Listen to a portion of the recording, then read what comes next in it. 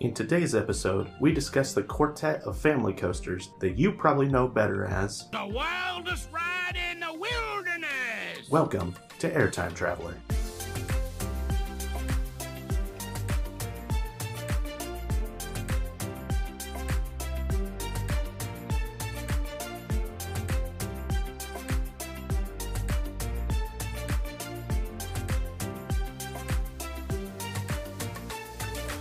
Hello everybody, welcome to the Roller Coaster History Podcast. You are listening to Airtime Traveler.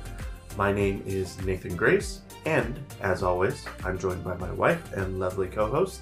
Hey, I'm Haley Grace. And thank you for tuning in to episode 14 of the podcast. If this is your first time listening here at Airtime Traveler, we are going, we dive into the individual history of roller coasters.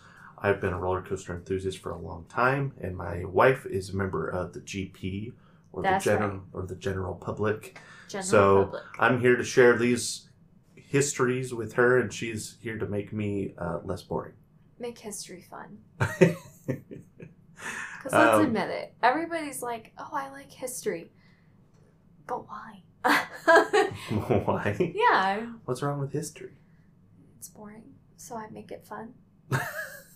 Did you not like history, like when you were in school? No, I mean, maybe I just have a better taste in my mouth because I didn't like one of my history teachers, but it kind of always makes it or breaks it. So. Gotcha.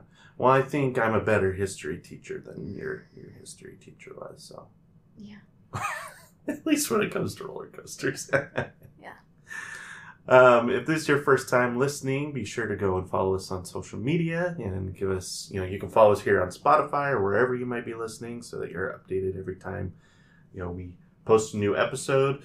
We've been posting trip reports from all the parks we've gone to. So we'll have a trip report coming out. I think next week we'll have a trip report from our trip to Hershey Park over the summer.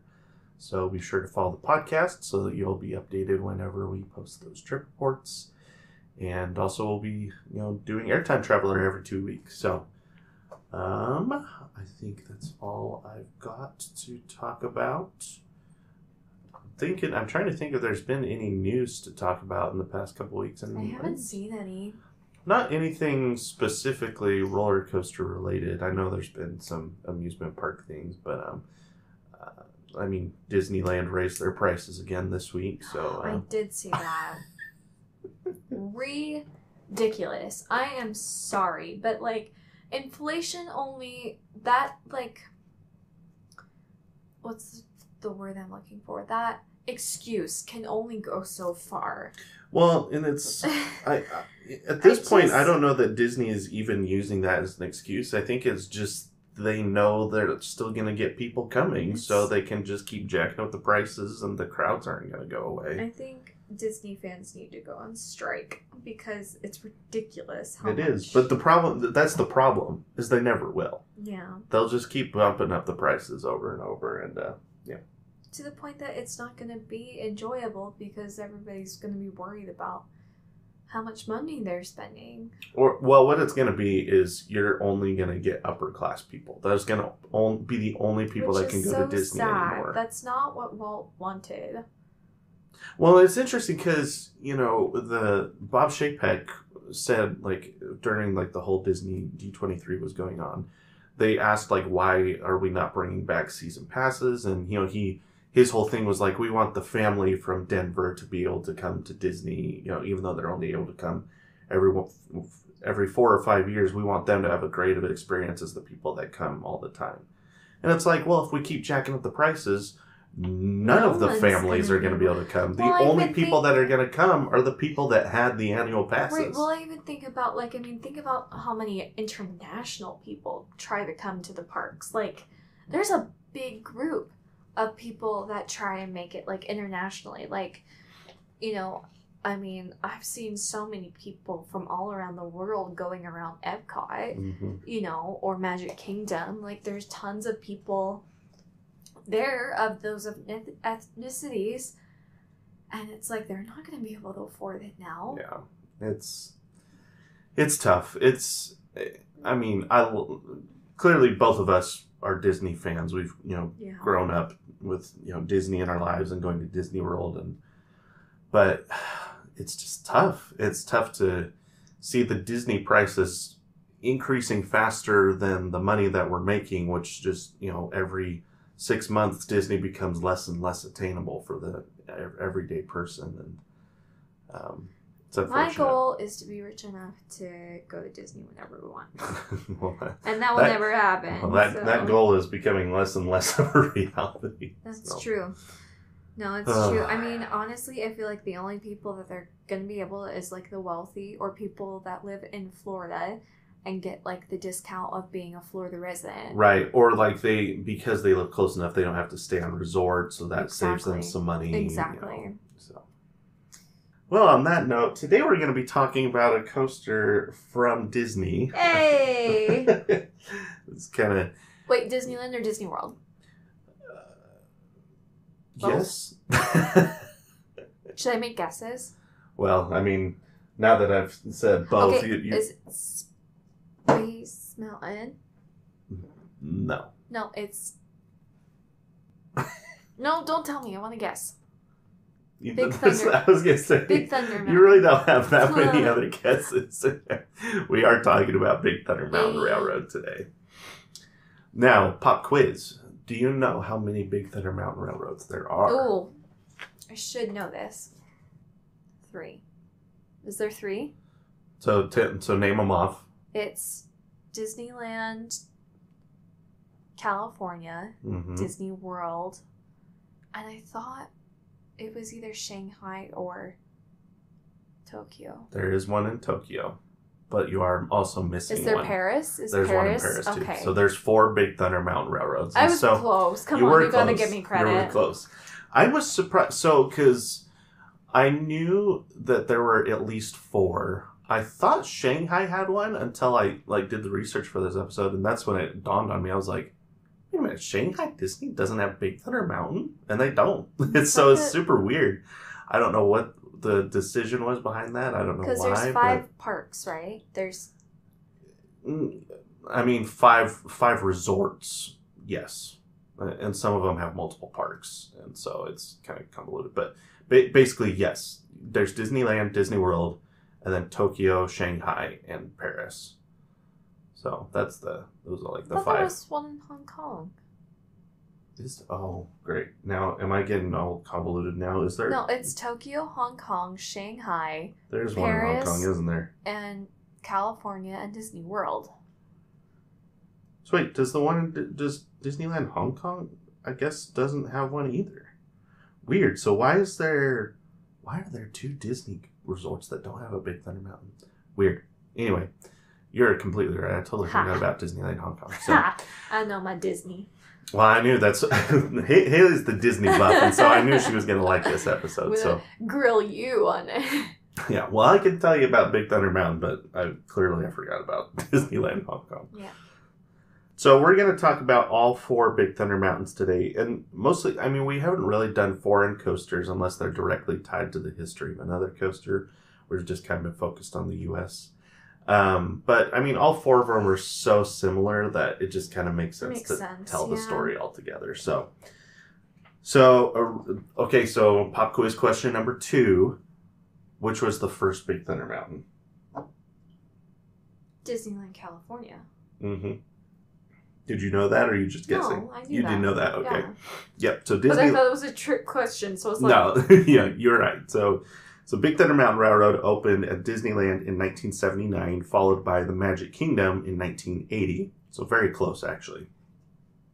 Then Tokyo Disneyland was in 1987, and Disneyland Paris in 1992.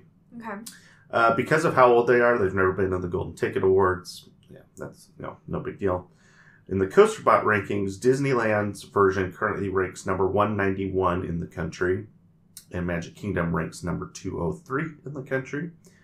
And then as far as how the 4 of them rank against each other, because the CoasterBot rankings are international, but when I do my rankings, I filter it down just, for the U.S., but I pulled up their international rankings to see just how the 4 of them compare against each other.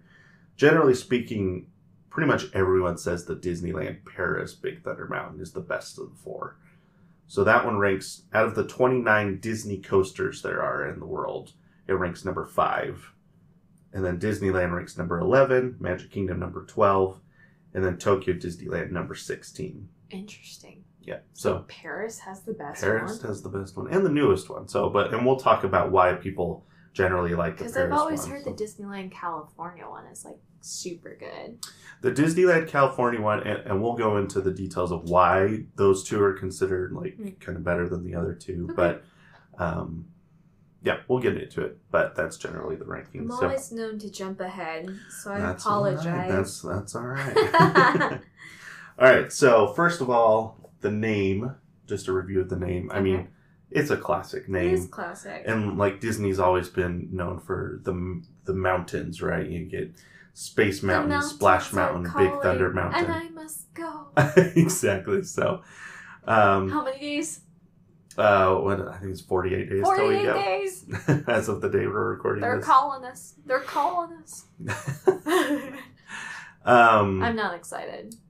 However, fun fact. So in Disneyland and Disney World, they're called Big Thunder Mountain Railroad. That's the full name of the coaster. But starting in 87 and then in 1992 when they opened the other ones, they're just called Big Thunder Mountain. So they took the railroad off of the name. Why? Just easier, I think. So, yeah. So they're just called... I mean, we don't really call it Big Thunder Mountain Railroad Yeah, here. Exactly. Honestly, I would not be offended if they just changed it to Big Thunder Mountain. Because that's what everyone calls it anyway. Yeah. So, as it is, the name is so long that it's going to make the name of the podcast episode way longer than all the others. Big Thunder Mountain Railroad. Big Thunder Mountain Railroad. Big Thunder Mountain Railroad. The logo, I mean, it's fine.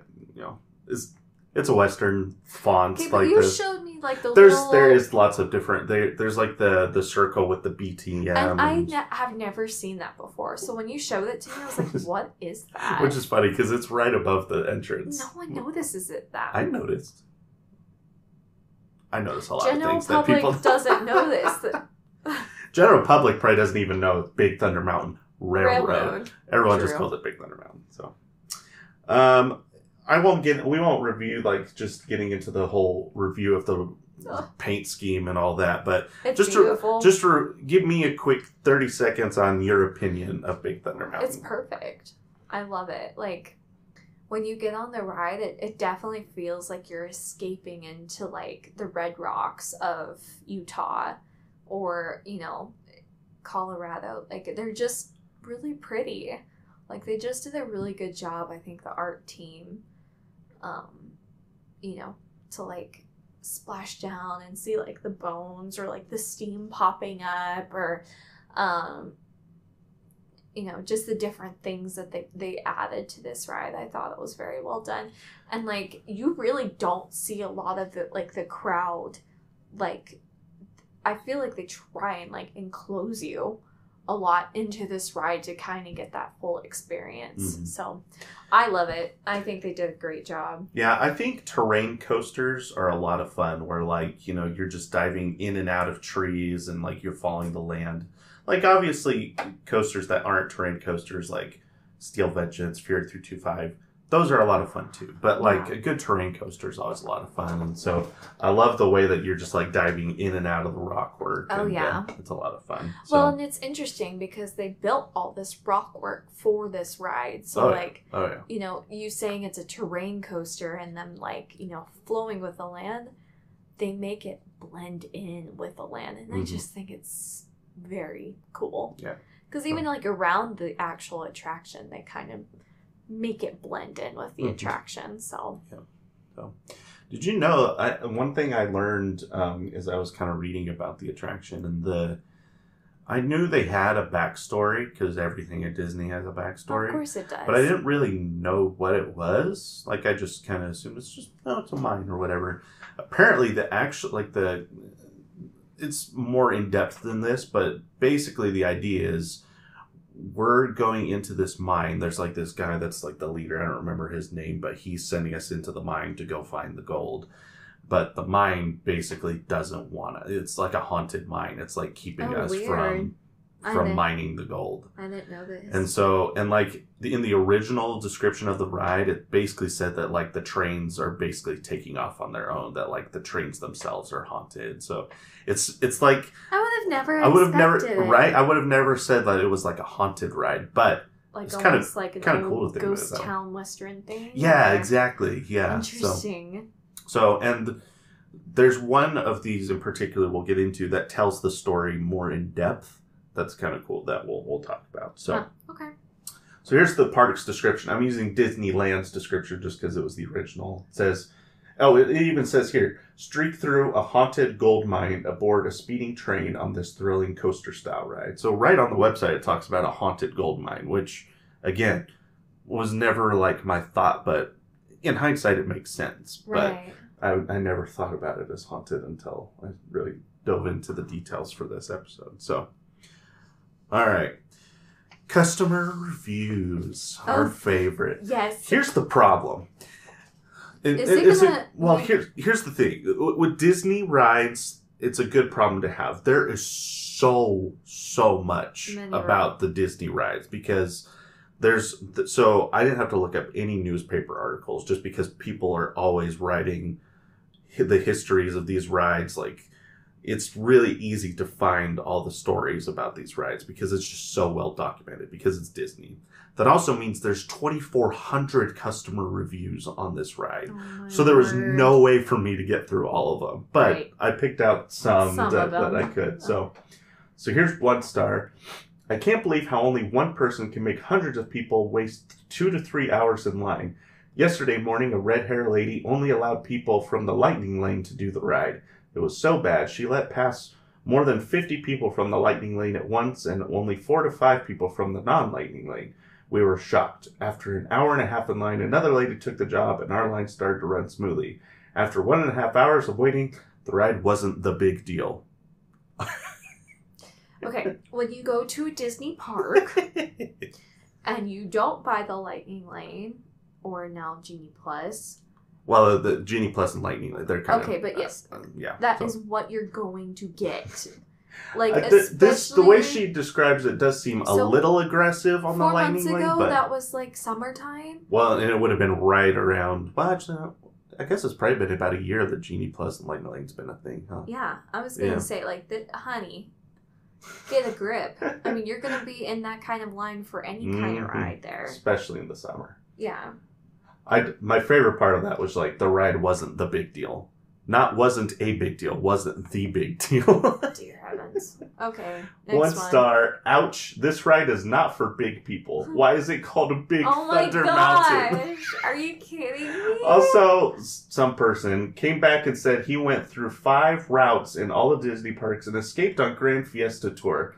First, the car that gave us the ride snapped in half when we sat down. It was so embarrassing. Everyone started calling us the 2 big pigs. After they gave us a new car, we rode the ride, but the track went backwards. I have no idea what this person is talking about. Did any of that make sense to you? None of that made sense to you. After the big drop, the G-forces were so strong, I tumbled off the ride. Someone made this up. This is ridiculous. Skip this. This isn't even worth looking at. 1 star, waited 3 hours for a 30-second ride. Wasn't that great? Definitely not a 10 out of 10. No one understands. Well, first of all, it's not a 30-second ride. It's over 3 minutes long. I want to go to people and shake them. Like, I seriously Haley's personally offended by these reviews. Oh my gosh. Move on. 1 star. My son was not ready. Great ride. I loved it. Why did you rate it 1 star if you loved it, but your son wasn't ready? I don't understand. Okay, keep going. 1 star. Thought I was going to die. That should be a good thing. Continue. 2 stars. I don't understand why this ride has good reviews. It is one of the few roller coasters that's at Walt Disney World, and I thought it would be good for adults.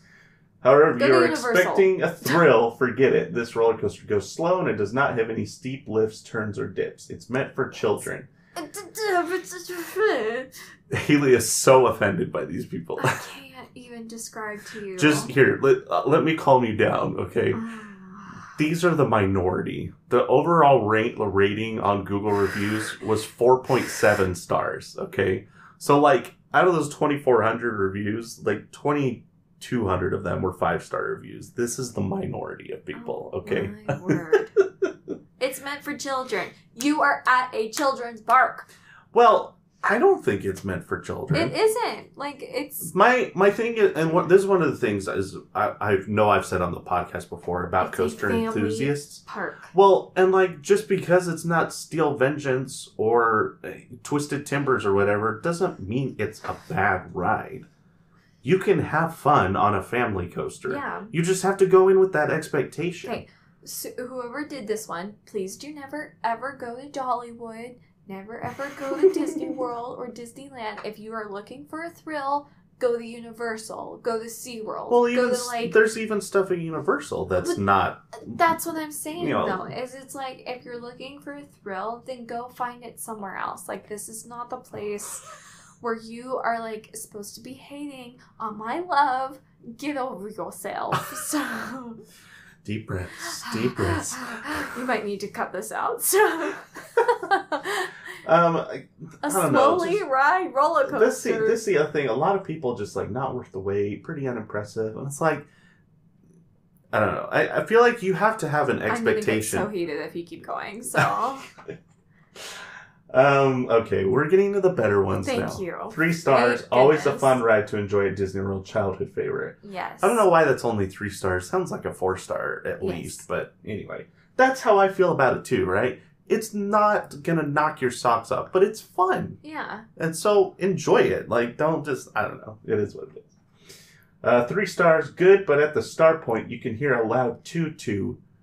It's a Choo, train it's ride. choo-choo, not, I've never heard somebody say, choo-choo. This, I don't discriminate their train noises. I'm sorry. Yeah, that's how their mom taught them. Choo-choo. I just find it funny. They disagree. I loved this ride, but it made a weird noise at the beginning. You just can't get over two. 3 stars. Didn't go because of the queue. Saw it from the train and looked cool. What? You didn't even ride the ride. This person basically said, "Oh, the line was too long for me to ride it, but it looked cool." 3 stars. We always have these every week where someone just feels the burning desire in their soul to leave a review for a ride that they didn't get on. What? I don't understand. 4 stars. The Big Thunder Mountain Railroad is a very similar roller coaster to the Seven Dwarfs ride. However, this one was made in 1980. They're way too similar. If you're on a time crunch, only pick one to go on. Okay, I have mixed feelings on this. Yeah, it's like... If you're not an enthusiast about Disney World and you're going during a busy time of the year, then maybe, yeah, you could pick one or the other. But...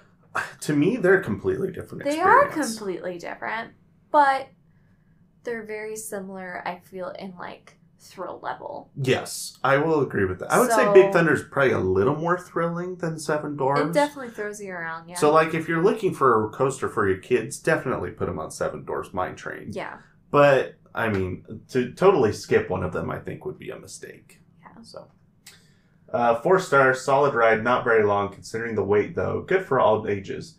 Didn't promote motion sickness.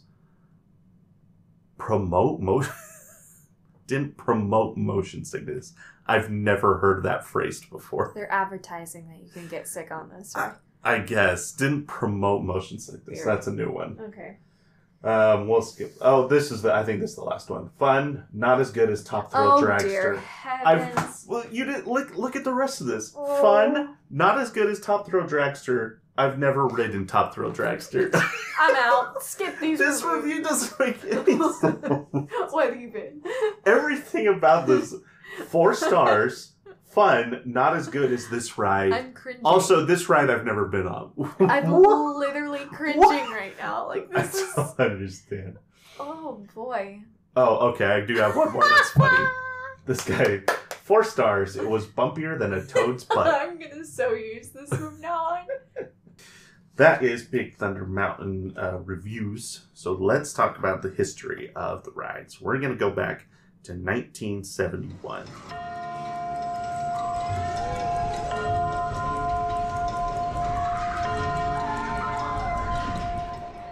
Alrighty, 1971.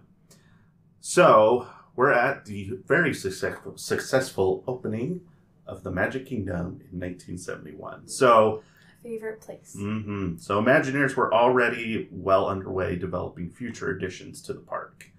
When the park opened, it featured many popular Disneyland rides. One that was not featured at Magic Kingdom was Pirates of the Caribbean. They originally planned to do something called Western River Expedition in its place. So I'm curious to see how much of this story you know, just because of how much of a Disney buff you are. Let's see. So this is Western River Expedition. I've got a couple other renditions, but the idea, so the attraction began life as a proposal of a historical recreation of the Western expansion of the United States. Imagineer Marc Davis was the one that designed the attraction and the characters. And basically he wanted this to be he also helped with Pirates of the Caribbean over at Disneyland. And this was what he wanted to do instead of Pirates of the Caribbean at the Magic Kingdom. So what's cool about this is it's actually 3 rides in one.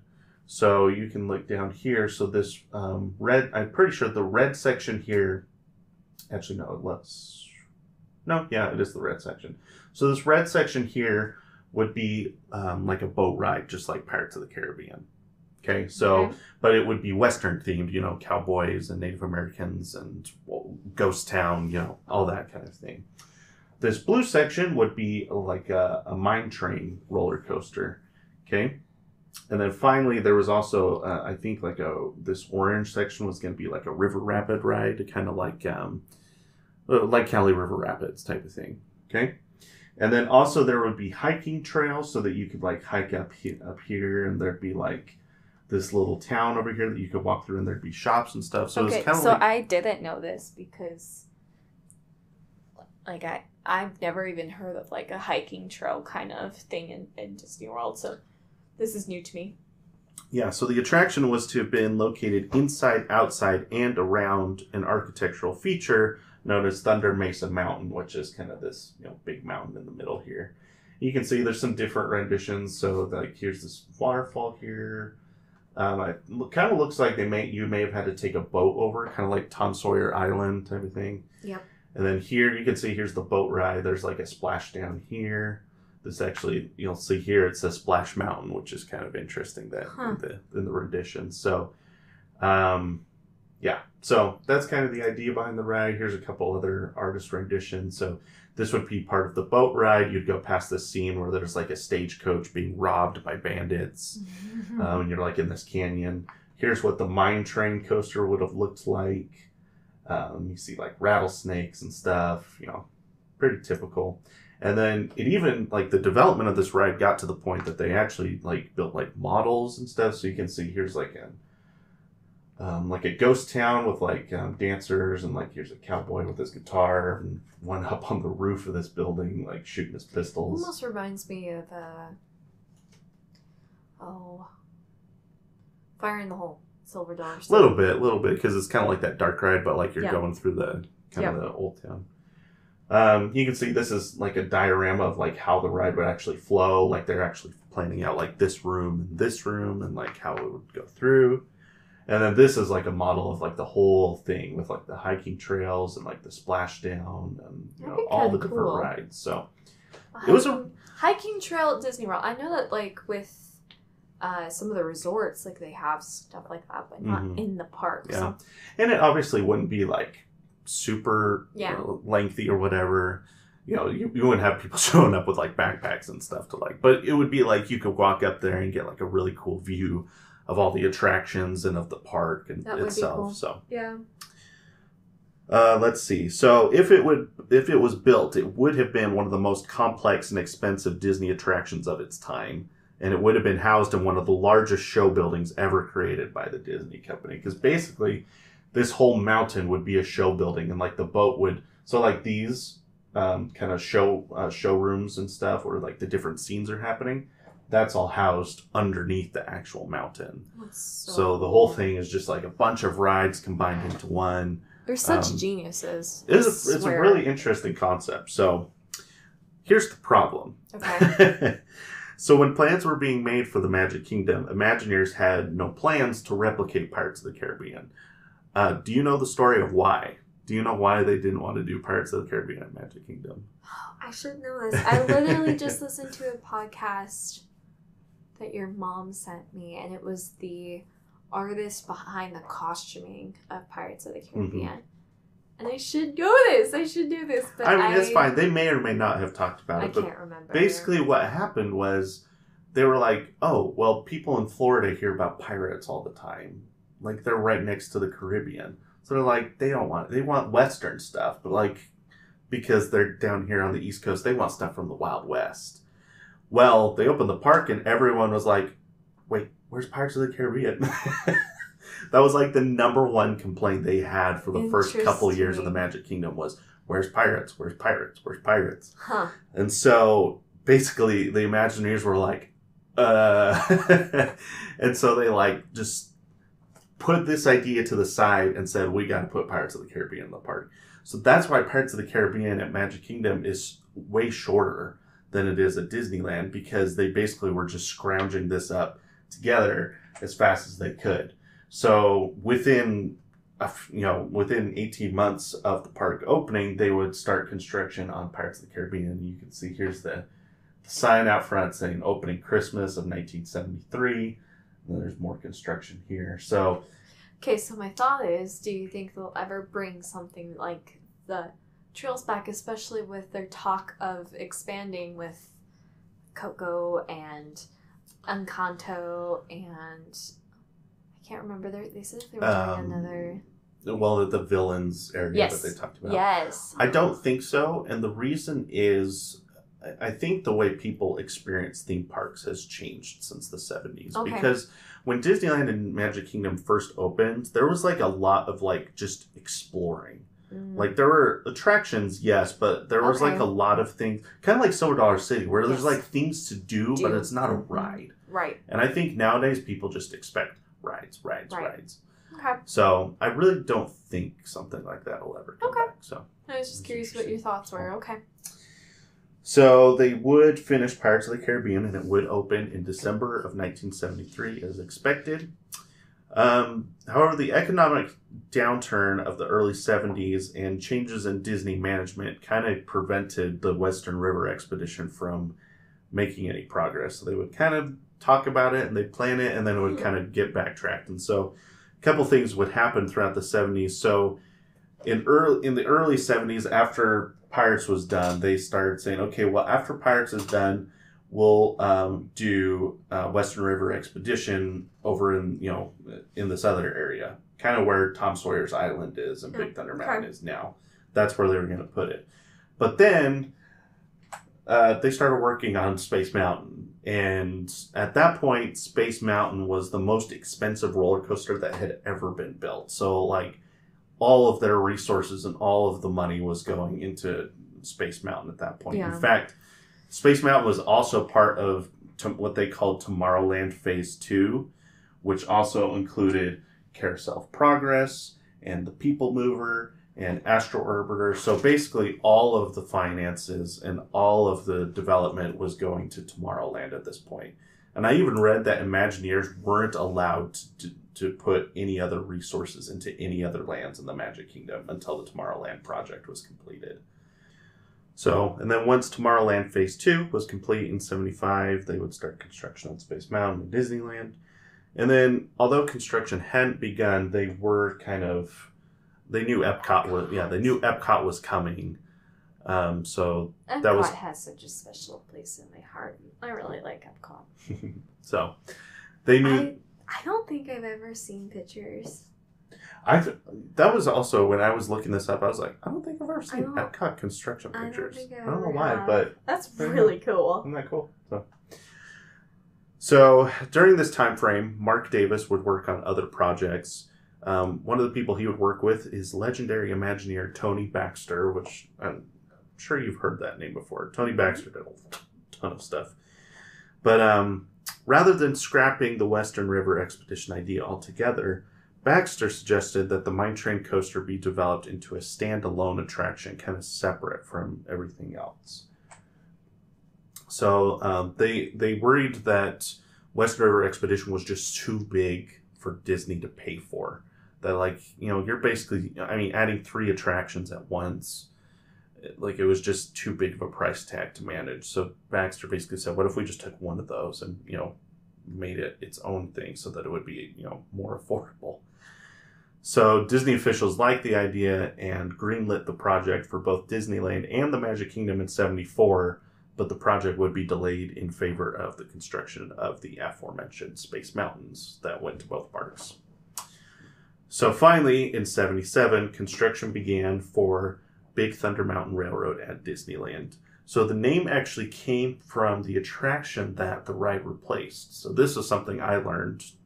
So it replaced this ride, which was called Walt Disney's Mine Train Through Nature's Wonderland, which operated from 1960 to 1977. And I guess it was just kind of like it was like a railroad tour. I think I remember Nature's Wonderland.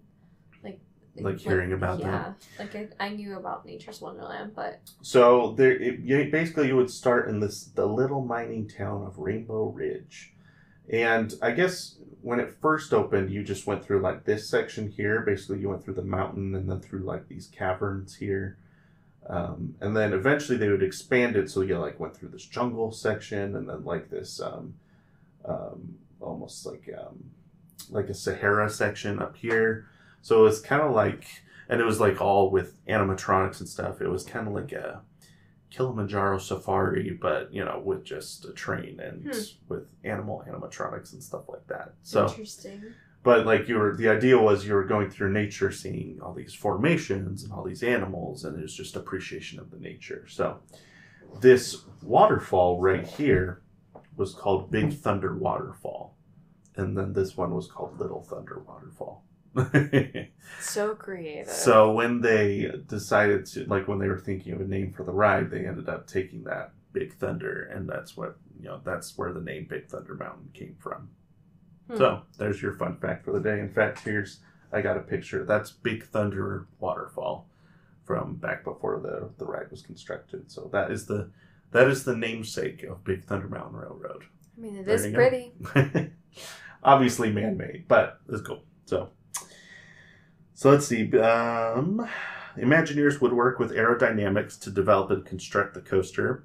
Not only had Aero assisted on Matterhorn and Space Mountain, but they had also constructed several mine train style coasters, which we've talked about. Like they did Cedar Creek Mine Ride at Cedar Point, they did Thunderation at Silver Dollar City. So they've all the mine train coasters that we've been on, that's aerodynamics. And so when Disney wanted assistance with their mine train coaster, essentially they had aerodynamics come in and do the project with them. So, and they had done work with them before. Baxter took inspiration from Bryce Canyon National Park in Utah when he was designing makes sense, what it would look like. So this is gorgeous. Like this picture is amazing. It's incredible. Have you ever been to Red Rocks? I've been to Red Rocks, but I have not been to Bryce Canyon. So. I've not been to Bryce Canyon, but the Red Rocks. Yeah, I have been to the Red Rocks area. So yeah. So the coaster would also reuse old set pieces from the original Mine Train Nature's Through Wonderland. So I'll show you here actually. So there's like this little town right here that was the little town of Rainbow Ridge. This is where the train would take off. Well, they ended up putting the station for Big Thunder Mountain right there, and they left a lot of the town there. So a lot of those buildings and stuff that are right next to the station, if you go on the Disneyland version of the ride, those are original set pieces from the Mine Train Through Nature's Wonderland. Interesting. So that's cool. So here's some construction pictures from as they're constructing the ride in Disneyland. So you can see this is pretty early on, but this is later on in the project. You can see some of the mountain has been painted, but some of it's still gray before they had actually painted it. And so that's kind of cool to see. You can see little pieces of coaster track here and there. To add realism to the attraction, Imagineers would obtain authentic mining equipment from abandoned mines in Nevada, Colorado, Minnesota, and Wyoming. So they just like found like abandoned mines and were like, hey, can we buy this? What I don't even know. Can we buy this pickaxe or this mine cart off of you? And so a lot of the mining equipment that you see while you're on the ride is actual, like, legitimate mining equipment. That's which cool. is kind of cool. The mountain was built with over 6,500 tons of steel, 4,600 tons of cement, and 4,000 gallons of paint. Sounds right. Yeah, typical Disney. Not only would the attraction feature incredible theming, but Big Thunder Mountain would also become a technological advancement in the coaster industry. So the coaster was one of the first to utilize LIM technology, which is linear induction motors. So typically... I'm like, English, please? I'll explain. So typically coasters in this time frame, in order to get them going, you would either, when you left the station, you would either go down a drop to kind of get you on your way, or you would go straight into a chain lift. So that way you were either using a chain lift to pull the train out of the station or gravity. Big Thunder Mountain actually has motors that would push the train out of the station. So that way there wasn't like any gravity involved. It could kind of just push the train a little and, kind of push it out with some force to get the ride started. So not a launch, but kind of this similar idea. It's just not like super intense. It's more kind of just the ride itself is giving the train a push to get started rather than using gravity or a chain lift. The motors would allow the train to leave the station without the use of gravity. Yep. So, as is customary for Disney, the coaster was also designed with high capacity in mind, with the use of 3 lift hills. Not only is the ride over 3 minutes long, despite only being 50 feet tall, but this also allows for 5 trains to be on track at once, which that's pretty incredible. It's pretty amazing.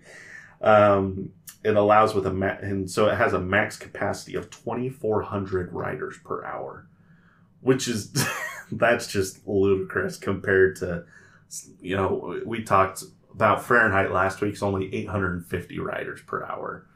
It's almost 3 times as much on Big Thunder Mountain. So it also features a dual loading station, so that way you have this train leaving while this one's pulling in, and you can load on one side while the other's unloading. Like it's designed to just pump guests out as fast as possible. So, as construction continued for Big Thunder Mountain Disneyland, construction would begin for Big Thunder Mountain and Magic Kingdom in January of 1979. So this is construction of Big Thunder Mountain on the other side of the country.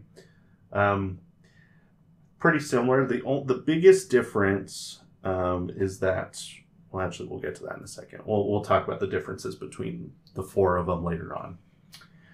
But, I mean, same concept here. You can see.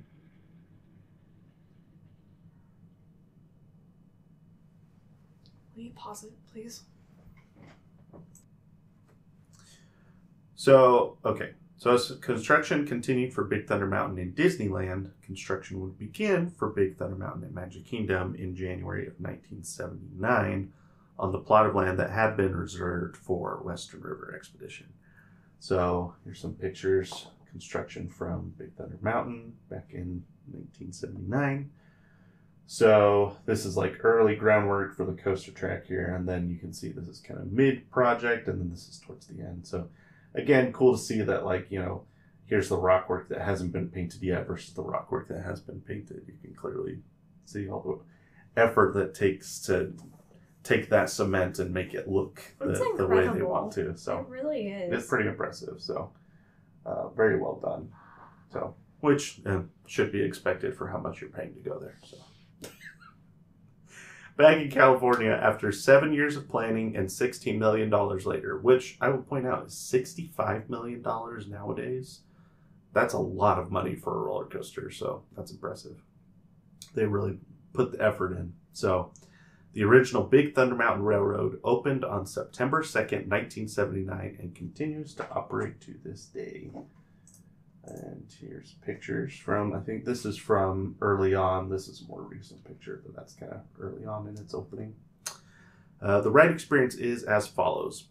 Leaving the outdoor station, trains enter a bat-infested tunnel, make a right-hand turn, then a left-hand turn before climbing the first lift hill, which takes trains through a cavern full of stalactites.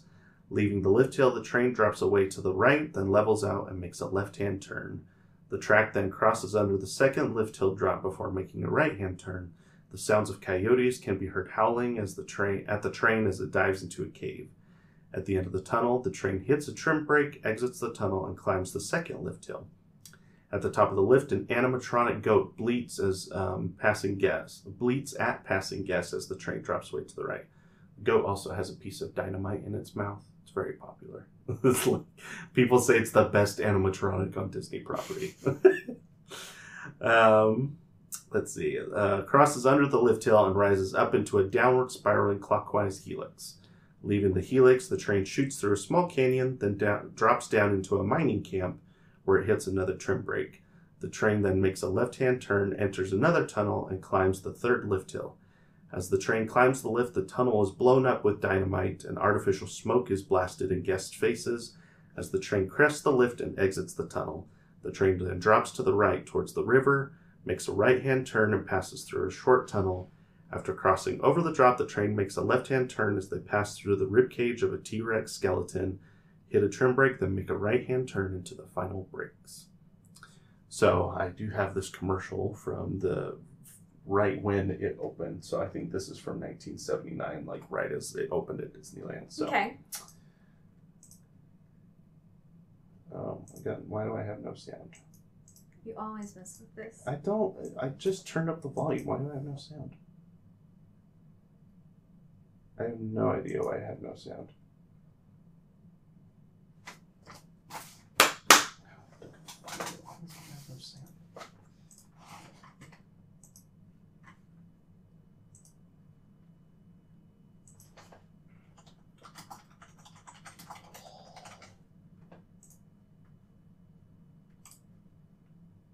At Beyond, we know you see your pet like no one else does, so feed them like no one else can. Beyond gives you natural mix and match options, so you can create a bowl that's right for your pet. Learn more at beyondpetfood.com.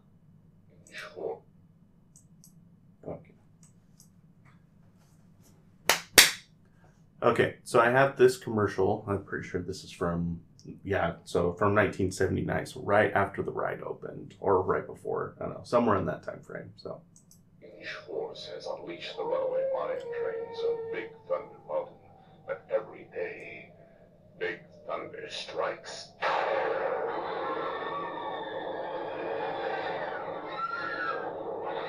Big Thunder strikes.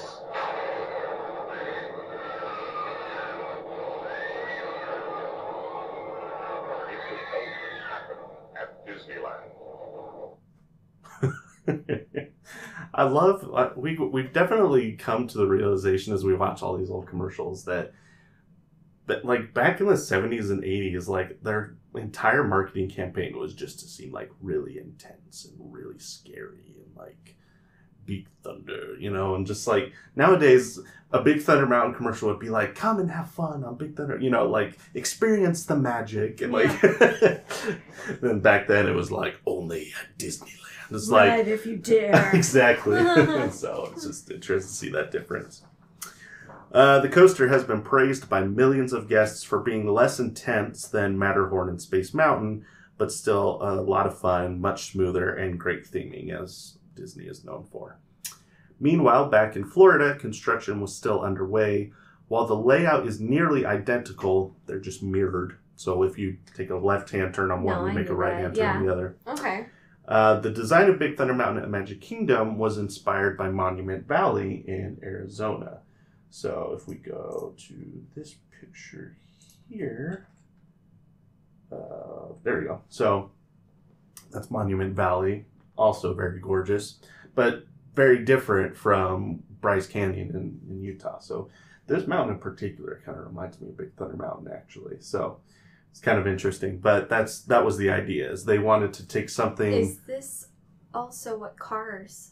Yes, this is Monument Valley is where Cars, the movie Cars, is based out of. So, so you can kind of see that similarity, huh?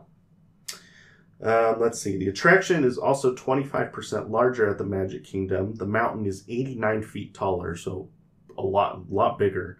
And the coaster is 2 miles per hour faster, so not a huge difference.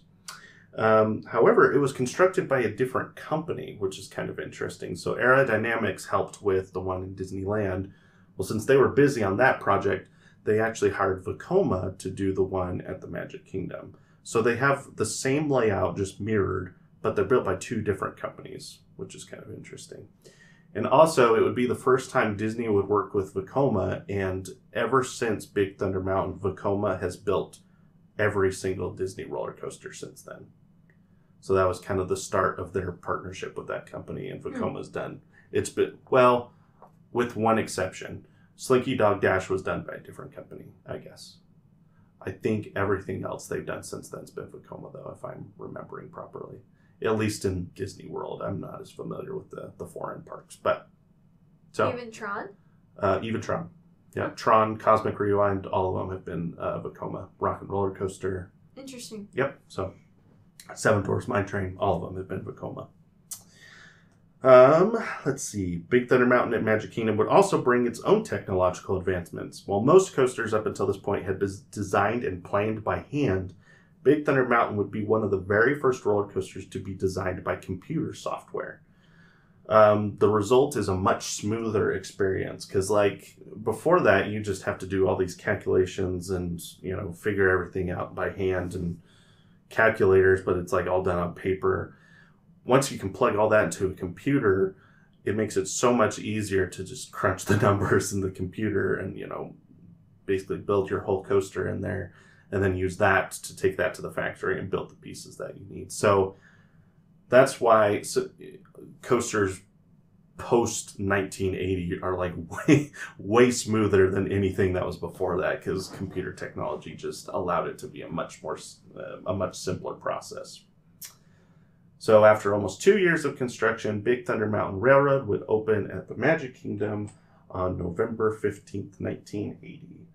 And so this is, So pretty. yeah, there's our Disney World Magic, or at the Magic Kingdom, our Big Thunder Mountain. So But I guess it's bumpier than a toad's butt, so bumpier than a toad's butt. I disagree.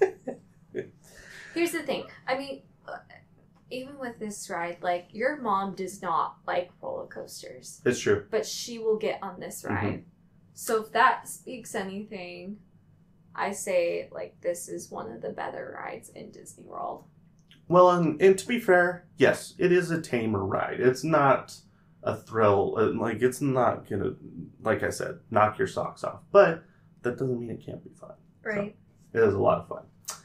Some notable differences, other than what we've already mentioned, that, you know, the track is mirrored. It's designed after a different rock formation, so they're painted differently. This one's a little bit bigger. The other noticeable difference is the indoor, so the station is indoors and the queue is indoors here in the Magic Kingdom.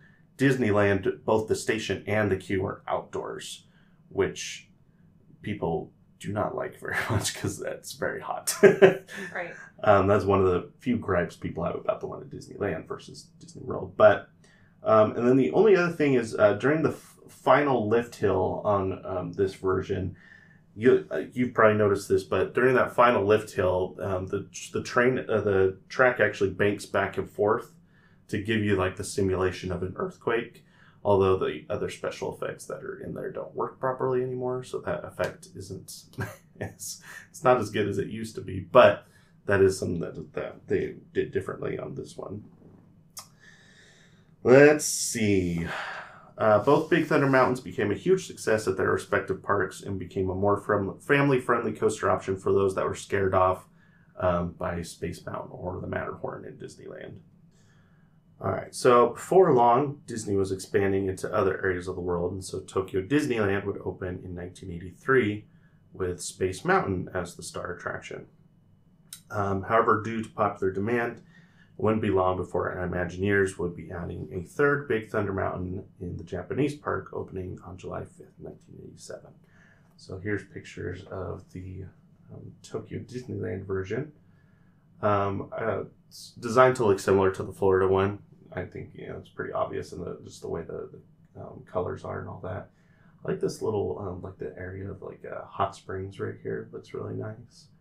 Also, this section right here is like the final drop of the ride, and it drops through through the rib cage of the Skeleton, T-Rex, and there's a little splashdown section at the bottom of the hill here, which is actually kind of cool. So That's cool. I liked this picture just because it shows how much they really have built this to be like a, you know, they've built it to follow the terrain of that they've built. So, it's ingenious.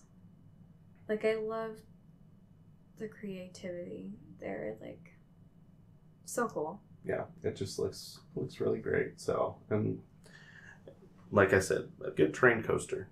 So, and then as far as differences, there's pretty similar to the Florida ride. There are a couple differences in the layout. Instead of going through the flooded town of Tumbleweed, the track makes a left and dives into a cave, which is similar to what the California version does. And then, like I mentioned, this drop off into the splashdown at the end is kind of different from the other ones too. So aesthetically speaking, it looks like the one in Florida. So then, not long after, Disney would begin construction on Euro Disney, which eventually became Disneyland Paris. Learning from popular demand of the attraction, Imagineers would include Big Thunder Mountain as an opening day attraction, however, excluded Space Mountain from the lineup, which there's a whole other backstory we could get into there, but that ended up almost killing the park, not having Space Mountain there. And eventually, when they built Space Mountain at Disneyland Paris, that's kind of what saved the park. So, anyway, we'll talk about that more whenever we do a Space Mountain episode. So Sounds good to me. The fourth and final version of Big Thunder Mountain would open at Disneyland Paris on April 12th, 1992. And this is, let's see, this is the Disneyland Paris version of the ride here. So what's most unique about this one is from a layout standpoint. It's primarily based on the Florida version, but Paris's version is unique as it's situated on an island in the middle of the rivers of Far West. It's crazy. Yeah, so it's kind of usually where Tom Sawyer's Island would be. That's where Big Thunder Mountain is on the Paris ride. So, so let's talk about it. So guests board the trains at a station on the mainland, and unlike the other versions, the train on this version are painted to look weathered and aged. So I don't know what the decision was there, why, but the other ones, they're painted to look like brand new, and here they're painted to look like kind of worn down and like beat up and torn down, like, you know, weathered and aged as it says here. That's really cool. Immediately upon leaving the station, trains dive into a tunnel that transports them under the rivers of the Far West to the island where the ride is located. So you can see it goes underground. It goes under the ground, under the river. So here's so cool. So here's the blueprint of the ride. So the station is over here. So this is where this is where the queue is and everything. So you board the trains here. And then this dotted line here is where the tunnel is that goes under the river. And then you come up, and the whole rest of the ride is on the island here, just as normal. And then towards the end of the ride, you come back underneath the water here and back up into the station there. So, you know, I've always wanted to visit Disneyland Paris, but now I'm like, anytime we talk about Disneyland Paris, I'm like, okay, now I really want to go. Okay, now I really want to go. Okay, now I really, really, really want to go. And so it's just like, this is just an added bonus that it's like, that would be such a neat ride to go on, I think. Yeah, it's really impressive. And I love, and just like the aesthetic of it, like if we go back to, if we go back to this, like just the way it looks, just situated off this island, it looks so cool. So, and the cool thing is when it's on an island like that, you can walk around it and like get pictures from different angles. So, very cool. So, let's see. Most of the layout is the same as the Florida version, but other than, going underneath, the tunnels on the end. But the only other thing is I know towards the end of the ride, you can actually see it right here, is there's actually this section like it goes around the edge, and there's this little splashdown section here, kind of like the Tokyo Disneyland. And actually the original version has a splashdown now too. So I don't know why the Magic Kingdom doesn't, or maybe doesn't, I just never noticed. But yeah, then after that it goes back under the water, and like I said, there's actually a fourth lift hill on this one because by the time it gets back to the station, it's not quite carrying enough speed to get back up from under the river and get into the station. Okay. So there's just a fourth lift hill to kind of help it get back it's into not the like station. King's Island, little tikis. No, there's no doesn't feel anticlimactic like Adventure Express does at King's Island. So anticlimactic, it's ridiculous. Mm-hmm. All right, let's see. This version of the ride is also 20 feet taller and 4 miles per hour faster than any of the others. And like I said earlier, it's widely considered to be the best of the 4, not just from a ride experience standpoint, but from a theming and storytelling perspective. So I mentioned that one of the 4 had a more in-depth story. The way Disneyland Paris is laid out, when they built it, they took a lot of inspiration from Marc Davis's original Western River expedition. And so his whole thing was based on the town of Thunder Mesa. That was kind of what it was called. So they actually took that idea and implemented it into the entire frontier land of Disneyland Paris. And so the town that you're in when you're in Frontierland in Disneyland Paris is actually called Thunder Mesa. Like, you can even see signs that say, "Welcome to Thunder Mesa." I like that. And the story of Big Thunder Mountain is tied to the story of Phantom Manor, which is like their version of Haunted Mansion. I knew that. I knew that Thunder Mountain and the Haunted Mansion there were kind of like coinciding with each other. So yeah. So let's see. It says, so Phantom Manor, which is Disneyland's Haunted Mansion. The Phantom Canyon scene is derived from a planned show scene from the town of Dry Gulch in Western River Expedition. And there are also other similar aspects like the bank robbery, the showgirl, and the bartender. So it's kind of interesting that, and from what I read, is Western River Expedition is kind of like this legendary thing that the Imagineers talk about. It's kind of like this inside joke among them. I'm like, well, hey, why don't we put such and such from Western River Expedition in there? And so, like, over time, there's been little ideas they've pulled from Western River Expedition and implemented them into other attractions throughout the Disney area. This is the most notable, though, is they took like this whole town of Thunder Mesa and said, let's base the entire Frontierland story on that. And it ties into Phantom Manor and Big Thunder Mountain, and they're kind of all tied together into this one story, which is cool. So here is an overhead view of, so this is Big Thunder Mountain. There's another picture of it, just really picturesque on the river there. And then here's Phantom Manor in the same little section of Frontierland there.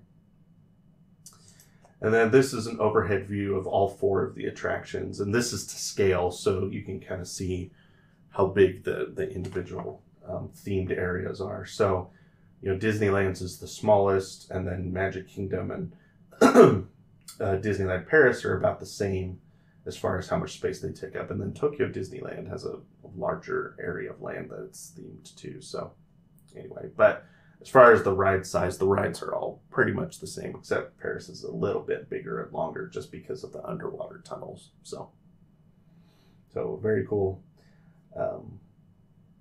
And then again, you can clearly see how these three are all red versus the tan that's over here in Disneyland's version. So interesting. Yeah. I like how different Disneyland is. Yeah. California. So one thing I also learned watching this video, this guy, he's a YouTuber. His name's El Toro Ryan, and he does videos kind of explaining like how the coasters work, like the not necessarily the ride experiences, but more about like how they operate, like the operational procedures of the coasters, which for a nerd like me is really cool to watch these videos and see like how these operate. And other people would just be like, well, I'm glad that you said it and I didn't. So.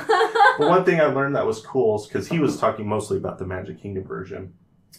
So Disney kind of has this thing where they never want the storage buildings for the coaster trains to be visible to the guests. No, I knew that. Okay. Most parks couldn't care less, but Disney, they're never visible. Well, the way that the Big Thunder Mountain is located in the Magic Kingdom, the only way that they could find to build like a storage location for them. So here's the ride here. This is like the station down here. So Splash Mountain's like right here. Makes sense kind of where we're looking. The storage building is this building right here. And so it's on the other side of the railroad from the coaster. So when they have to take a train off, you can see there's this little piece of coaster track that comes right through here and through the trees. And so that when they take it off, it comes back this way. They have to take it across the railroad and then up into the storage building back here. What? So I found that kind of fascinating, just like how they have to, all these procedures Disney goes through just to make sure the magic isn't ruined, you know. So it was impressive. So that's kind of cool. And I bet if you looked at these, I bet a lot of these are probably the same. But the only reason I know that one for sure is because that was the video that I watched. He explained how that happened. So cool. All right. One other thing I will mention in passing, I won't go into too much detail. There was an incident on the Disneyland version of the attraction in 2003 where there was a train that derailed. And basically, like I said, I won't go into too much detail, but Disneyland ultimately came to the conclusion that it was their fault. What had happened is when there was maintenance being done on one of the trains, there were two bolts that weren't tightened properly. And when the maintenance or whoever was in charge of that went to check it off with the manager is supposed to go and double check their work, and the manager didn't. So it was kind of a perfect storm where one guy didn't do his job properly and then another guy didn't do their job properly. So it was a bad situation, and there was someone that passed away from the incident. And so it was a bad deal. And like I said, I won't go into I won't go into all the details, but I will say that in the end, Disney implemented major changes in policies of how the rides are maintained. And Disney was sued by, the family of the person killed and a bunch of other people, and they settled them all outside of court, and the monetary values are undisclosed. But they did say this was what the park's spokesperson said. We all deeply regret that the tragic accident occurred and are terribly saddened by the grievous pain that this caused the family. So those things are unfortunate, and I hate bringing them up, but I will say that they are really uncommon. The only reason we hear about them is because of how uncommon they are. It seems like we hear about them once or twice a year. Well, you have to think about the thousands and thousands and thousands of coaster rides that are given every single day without incident. So right. But it is important that when they happen, the park takes responsibility and makes changes. And so I appreciate that the park did take ownership for it in this case. That's good. Yeah. They usually try and hide that kind of stuff. Yeah, agreed. So took responsibility there. So a few years later, Imagineers would still be finding inspiration from Davis's Western River expedition. So we talked about how it's kind of like legend among the Imagineers. Well, when they were developing Expedition Everest, they found that one of Marc Davis's ideas for the mine train coaster in Western River Expedition was that it would have a backwards section. And so they kind of just took that idea and said, let's put that on Everest. And so even, 35 years after he had initially had this idea for Western River Expedition, Imagineers are still pulling things from it and putting it into the rides that they're building today. So that's interesting. Let's see. Over the next several decades, all 4 Big Thunder Mountains would continue to throw millions of guests every year. No major changes would occur until 2013. At this point, the original coaster at Disneyland was becoming extremely rough. If you remember, that was the only one that was designed by hand rather than by computer. So it wasn't as smooth as the other 3 were. And so Disney would end up closing Big Thunder Mountain at Disneyland for 14 months for a major overhaul. So here are just some of the construction pictures. One of the things that they did that was really impressive, they replaced the entire track. So cool. None of the original track remained. So you can see here, there's, them bringing in some of the new track. So even though the old one was built by Aerodynamics, they actually had this other company, I think Dynamic Attractions it was called, that came in and redid all of the coaster track. They also got new trains, new scenery, and the most notable change that people have talked about is new special effects, including a projection mapped finale on the 3rd lift hill.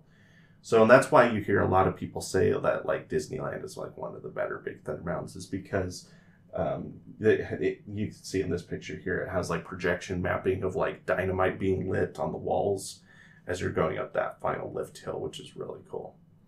And so people have been begging for Big Thunder Mountain at Disney World to get the same treatment. And it hasn't. So they've got a lot of big projects going on, but maybe for when they update that area of the park, they might give it I mean, maybe. It's kind of a bummer because they have done refurbs for Big Thunder Mountain several times since the Disneyland one got the 2013 refurb. Like, even during COVID, they closed after, COVID, kind of the park shut down, and then when the parks reopened, Big Thunder Mountain didn't because they had just decided to do a refurb while everything was shut down. But they didn't do any projection mapping. And like, there was a point where they actually added like interactive games and stuff in the queue for Big Thunder Mountain at Magic Kingdom, but they didn't do anything with the projection mapping on the lift. So, all these things they've done for the Disneyland version, they've kind of skimped on that for the Magic Kingdom version. And I don't know why. I don't know why. So, though the refurb was long and extensive, the ride has been praised for the improvement, and like I said, many fans of Disney World are eagerly awaiting the same refurb, especially because in 2016, the Disneyland Paris version got basically the same refurb minus the complete retrack. So the track stayed the same, but they did add the projection mapping to the Disneyland Paris version. So on top of the ride experience for that one, it also has the cool new special effects that this one has. So cool. Disneyland Paris, pretty much people always say that one's the best one. All right, so I have one really weird and unique fact for you now. You ready for this? I'm ready to be mind blown. You're not ready for this. So, in the October 2016 Journal of the American Osteopathic Association, a paper entitled Validation of a Functional Coliceal Renal Model for the Evaluation of Renal Calculi Passage While Riding a Roller Coaster was published. The paper's author, Dr. Wardinger, found that patients of his had passed kidney stones after riding Big Thunder Mountain Railroad at Walt Disney World on vacation. I actually did know this. Did you know this? That's really funny. So here's the study. Here's what's really... So he had heard multiple people say this, that after they rode Big Thunder Mountain. So he was like, okay, that's weird. Yes. So he decided to do this. I knew this. Yeah. I knew this because we've actually talked about this before. That's true. That's true. So for those of you who don't know, I had kidney stones a couple years ago. And let's just go to Disney World. Well, my doctor is the one that mentioned this. That was the first time I'd heard about Big Thunder Mountain and kidney stones. Was my doctor mentioned it because I said something about Silver Dollar City, and he was like, "Oh, I wonder if Outlaw Run's the same as Big Thunder Mountain," and that's how this all came about. That's too. So, for those of you who aren't familiar, so this was the study. So they basically took 60. It says 60 renal calculi rides were analyzed. So I don't know if that was 60 people that had kidney stones they put on a roller coaster, or they just took 60 rides. I'm not sure. But basically, they found that people that put them on Big Thunder Mountain, 70% of them, they passed the kidney stone, with results varying depending on which row they were in. And so they were like, okay, well, maybe that's just a roller coaster thing. Maybe it's not Big Thunder Mountain. Well, they also put people on Space Mountain and Rock and Roller Coaster, and they could not get 70%. Like, they could not get to that number. It was a much lower number, much lower percentage of people that passed the kidney stone. So for some reason, Big Thunder Mountain Railroad at Walt Disney World, like 70% of kidney stone patients will pass the kidney stone if they ride it. There you go. And this isn't just like people like just making a guess. Like, this was published in the Journal of Osteopathic Medicine. Absolutely. As an actual crazy study that they did. Literally crazy. It's pretty wild. So the doctor tested the result with the permission of Disney with a 3D model of a kidney by writing. Oh, so that's what it wasn't people that had kidney stones. They just used a 3D model of a kidney that kind of simulated it. Interesting. Yeah, 70% of the time the kidney stone was passed. That is crazy. So there's your really weird and fun fact. So I got no newspaper articles today, but I did bring something from the Journal of Osteopathic Medicine. There you go. All 4 coasters continue to operate to this day and have given hundreds of millions of rides over a collective 150 years of operation. Doesn't seem to matter how old they are, the Big Thunder Mountain coasters continue to be a Disney staple and will almost certainly be thrilling millions of guests for years to come. And that is the history of Big Thunder Mountain Railroad at various Disney parks. So, have any final questions? Any final thoughts? I don't know. Do you want to know where the hidden Mickey is? Oh, is there? There's one hidden Mickey on the... I don't know about the other rides at Disneyland's, but like at the Disney World, there is one. Oh, I don't know where the hidden Mickey is. It's like there's a big like wagon wheel, and then there's like 2.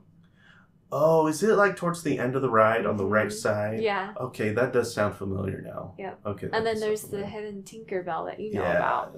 in the rock wall on the exit queue. Yep. Yeah, that's right. Yep.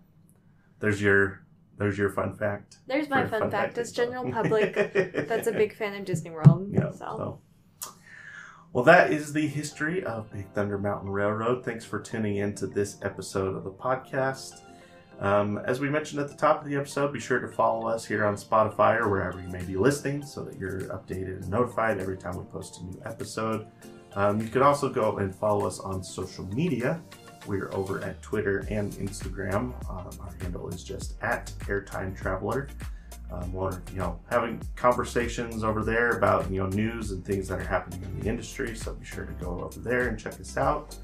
I also thought about having some contests and some maybe some opportunity to win some prizes in the coming future. So be sure you're following us over on social media so that you don't miss out on those.